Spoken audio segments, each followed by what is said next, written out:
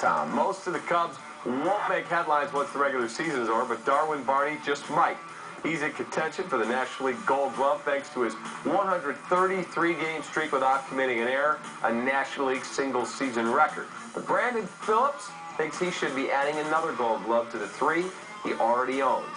Phillips told reporters, quote, "I feel like I should, but I don't make the decisions. I feel like the Gold Glove is mine to stay until somebody beats me to it. I just feel like I make plays that other guys don't. I feel like I have the range that most second basemen don't really have, and I make errors on plays that guys wouldn't get to, and I get penalized for it." When told that Darwin Barney has a record-breaking errorless streak going, Phillips responded by saying, "Honestly, I don't even know." What, he has one or something? "Oh, really? That's cool. That's nice. Honestly, I've been too busy winning."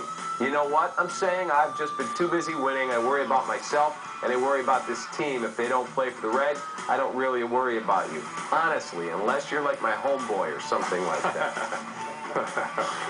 Okay, he's a great player. Yeah. He conducted himself like a complete clown there. Yeah. I mean, second baseman, you generally don't talk a whole lot about range as you would a shortstop. But Darwin Barney's numbers are off the charts this year. Off the charts. Yeah. If you look at the two numbers, Darwin's numbers are better.